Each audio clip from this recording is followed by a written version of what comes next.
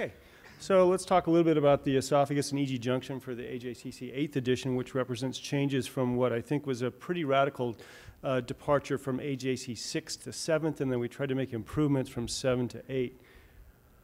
So my disclosure is that I was the lead, co-lead along with Dave Kelson for the upper GI group. So what you see is a little bit of a manifestation of how we were hurting that group. So any darts you can probably start getting out just about now. So important criteria for staging.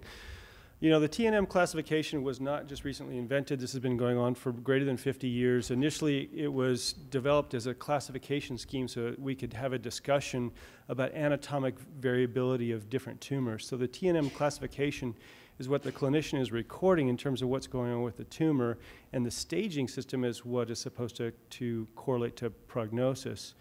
And I'm going to reiterate a little bit of what Frank said, but we have some departure in terms of our understanding. So in terms of what we use staging systems for is that we have to communicate amongst one another about similarly typed tumors or similarly TNM classified tumors. And then above and beyond that, there may be differences in prognosis. Furthermore, staging systems should be somewhat predictive. In other words, how you're using that information should be predictive about how you come into clinic and prescribe therapy. So if you're using a pathologic staging system to provide recommendations for therapy, the pathologic staging system has to somewhat replicate what's happening in the clinic. Some fundamentals about stage grouping. When you do stage group, these are the laws of stage grouping. They should be monotonically decreasing. They should be distinctive and homogeneous, and those are the rules. And you'll see in this situation that monotonically decreasing means it goes from stage 1 to 2 to 3, and it's in order. Distinctive means that they don't cross over. You'll see in this situation, this is an example of what we did for the post-neoadjuvant therapy, YP-TNM, that up at the top you see very monotonic, distinctive survival curves, but we had to make an exception for the things down below. They cross over at the 4B and 4A, which means they're non-distinctive and they're not monotonic at the bottom. So there had to be some compromises, basically. So the main analytic goals of what we did for the 8th edition is that we had to determine if clinical, pathologic, and neoadjuvant TNM systems could be shared. Historically, the clinical TNM system was simply a reiteration of the pathologic TNM. We needed to validate a larger data set because the WEC data went from about 4,000 patients to over 25,000, and then consider whether there were current non-anatomic variables that should be included into an anatomic staging system. So this is what the WEC data looked like. There was data from all over the world. Ultimately, there were 22,000 evaluable patients. The difference between this database and what went into the AJC 7th edition is that the AJC 7th was purely pathologic staging. It was only 4,000 patients, mostly from US and Europe.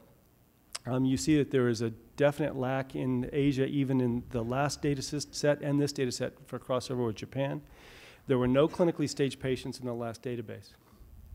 I'm not saying that this database is perfect, and I'm hoping that someone in the audience is going to probe me at the time of questions about this data and the weaknesses and biases. So that data was put into a machine, and just in case some of you think that I'm smarter than I am, this was not me that did this. Hemant Ishwaran and Eugene Blackstone were the drivers behind the statistics for this stage grouping. They risk-adjusted 39 variables that were included in the database. They plotted those out, each individually as to how that individual variable would affect overall staging. And using a random forest analysis technique, which was computerized, we're able to figure out which variables were important in terms of individual stage groupings.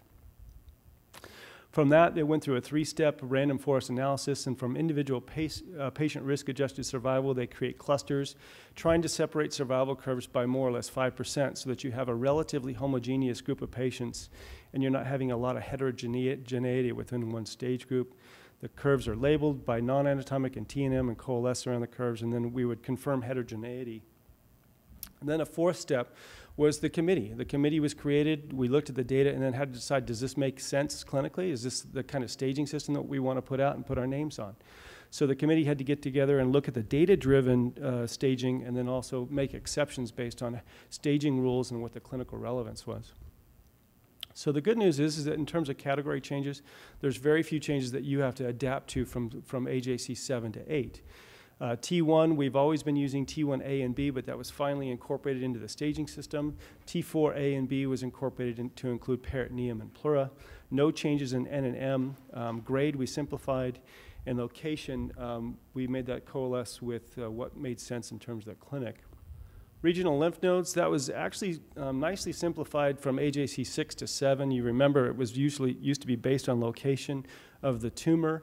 It was very difficult to understand, and I think that there was a lot of misunderstanding in the literature. So finally in 7, Tom Rice got together with Blackstone and looked at all the regional lymph nodes and basically said everything that was a lymph node from the neck that was periesophageal, and I don't mean up high in the neck, but periesophageal, basically just supraclavicular down to the celiac node, was considered regional.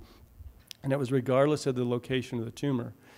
And then for the 8th edition, there was also this level 8, which we have been talking about for years, is the periesophageal lymph nodes, but level 8 up at the neck versus level 8 down at the diaphragm was not delineated. So we put together an 8 with a subscript, which is 8 upper, 8 middle, and 8 lower.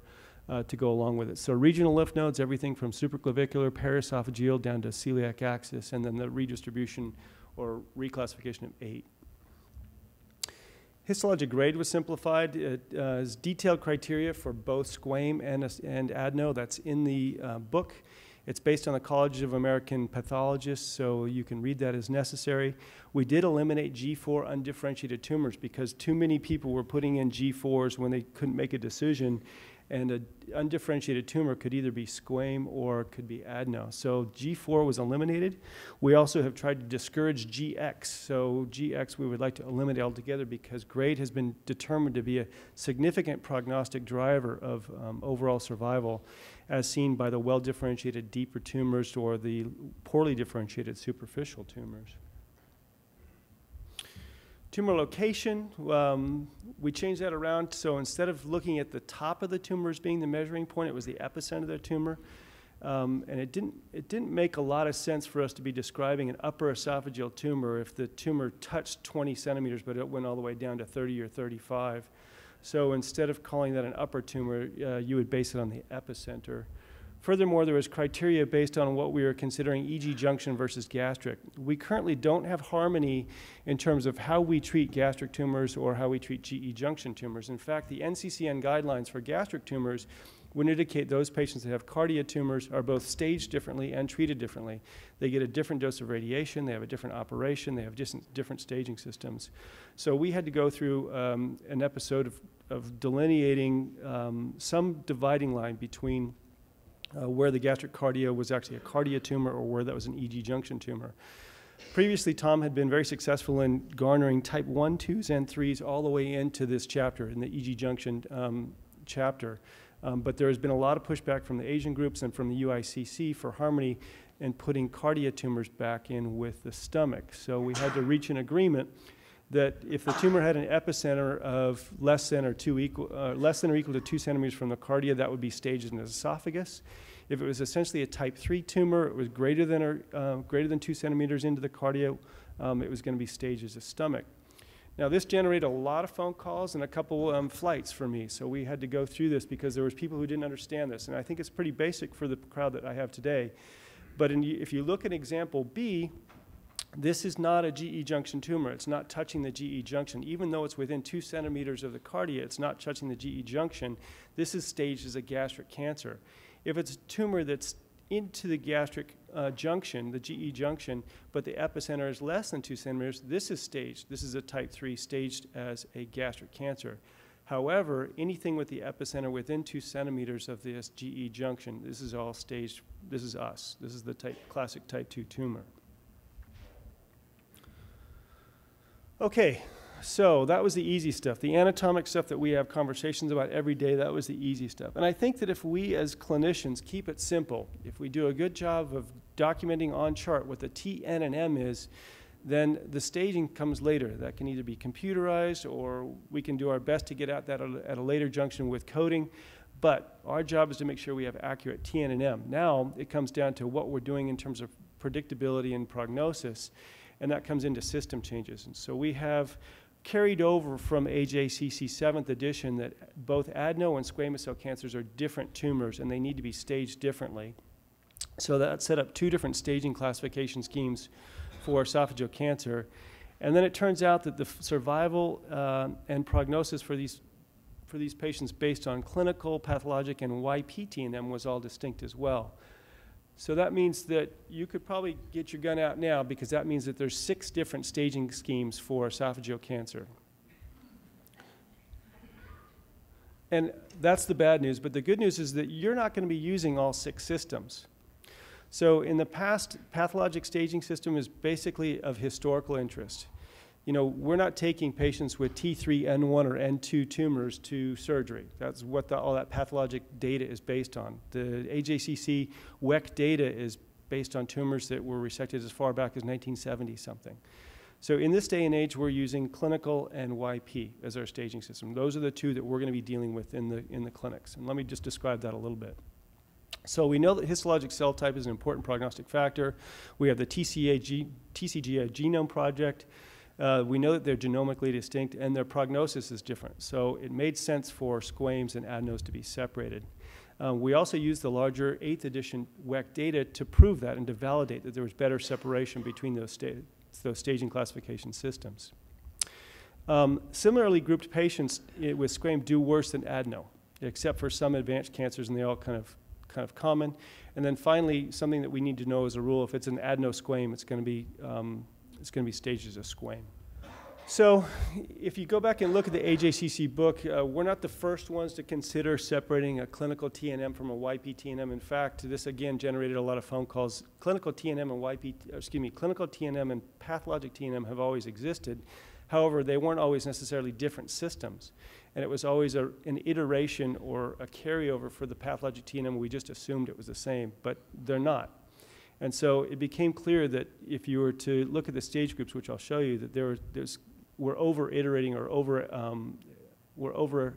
estimating what their survival is going to be, and therefore making decisions in the clinic that may not be accurate.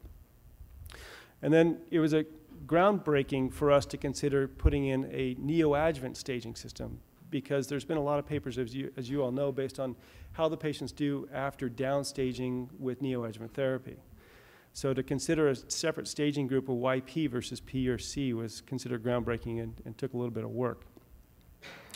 So here's what clinical TNM's staging system looks like for squame. And you notice that there's a fairly nice monatomic decrease.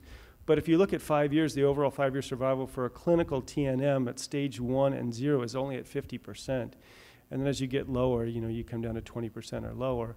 But if you look at the pathologic staging system of, say, a pathologic 1A, you're looking at something closer to 70 or 80% for overall survival, indicating that we're severely overestimating what their survival is in the clinic if we were using a pathologic staging system.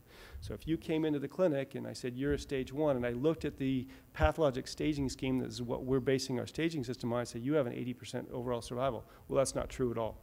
And it had nothing to do with what was going on in reality, and it probably has a lot to do with the fact that our staging systems are just not that discrete and they're inadequate. Similarly with YP, the YP staging system was far lower than what it was for pathologic. So even though the patients are downstaged, there's many papers, including one that have published, saying that in a downstage situation, it's similar to what it would have been in a clinical or pathologic. But when we looked at it on a worldwide basis, it wasn't even close. Adenocarcinoma does the same thing, but to a lesser extent. The clinical staging for adenocarcinoma grossly overestimated the patient's survival compared to what it was pathologically, especially in the lower stage groups from 2 down to 4A. And then YP, again, doesn't even reflect what was going on with the pathologic staging system. So what you need to know is that from a standpoint of clinical prognostic stage groupings, the histologies that are based on TNM, even though in the pathologic staging system, if you remember from the 7th edition, that grade and location played a large role, it's very confusing. You don't need to remember that. You're seeing these patients in the clinic, it's just straight TNM. Grade and location is only used in the pathologic staging system, as you can see here, and it's true for both squame and adeno. Now, location isn't used for adeno, but it is for squame. And there were a lot of conversations that went around about this, but it was clearly putting in different prognosis and changing around the stage groupings. For the YP stage groups, here's another area of good news for you, the YP-TNM for squam and for adeno are the same. They almost overlapped. So this is an area where we could use the same staging system, YP squam. And so all you have to remember at this point is clinical squam, clinical adeno, and YP-TNM for both. Again, we're only using anatomic staging criteria because that's what was relevant based on the data, and grade and location we're not utilizing in assigning stage groups. So in summary, this is what the clinical stage groupings look like. And I want to point out a couple things here. So one of the things that we set out to try to do at the beginning was to say, well, based on what a clinical stage grouping would be, let's make decisions on how we decide in multidisciplinary clinic. We basically delineate patients who go to neoadjuvant therapy based on nodal positivity or advanced depth of disease. And so maybe we could set up a system that was a clinical N positive versus N zero. Well, when we actually started looking at the data, at least this data set, if you did that, you have patients that are T1 down to T3, N1, and significantly different prognosis, and potentially making different decisions about therapy compared to an N2 or an N3. And this is squam. It's even more pronounced in the adenocarcinoma group, which is the one that we're more commonly treating in the Western civilizations, which is that patients that are T2N1 or T1N1 or 2A all the way over, almost immediately at N2 and N3, you're looking at 4A disease, which you saw before in my curves, which are survivals of ranging around 15%. And then the YP, this is based almost primarily based on pathologic and clinical staging, so you're seeing that there's a very quick move from looking like you're a stage 1 over to stage 3. There's a very small group that are doing it as intermediate survival. So this reflects that patients that are going through neoadjuvant therapy are locally advanced, that this is a dangerous disease, and we're moving from stage 1 over to stage 3 and 4A very quickly. So to make things simpler, there is an app. My nurse showed me this about 2 weeks ago, and I've been super happy about this because it's a staging system that I worked on for years, and I can't remember all the components of it, and so I was having to carry a card around. So there's an app that you can get. You can download from the ISLC, which looks like this. Pay no attention to these games because, this is something that is, it's on an institutional iPhone, so we don't need to worry about those things. This staging atlas looks like this, and you can pull up the different chapters. Now, this doesn't have every chapter for AJCC, but this is the ones that the ISLC are concerned with. So this has the esophagogastric and lung. So this is a great staging app to use. The eventuality of prognosis, and this is what Frank was talking about before, is that when we get more and more of these variables and improve our databases, I would suspect that we will be carrying around an app on our iPhones that you would plug in 10, 15, 20 different variables, and that would be how we arrive at prognosis. So I agree that anatomic staging classifications can't begin to bring in the variables such as mutational analysis, LVI, extracapsular invasion, length, et cetera, all the things that we had talked about with these variables that I wanted to include that I thought were important, especially for early stage disease, length, LVI, et cetera. Didn't shake out, but I think it does make a difference in prognosis. Thank you.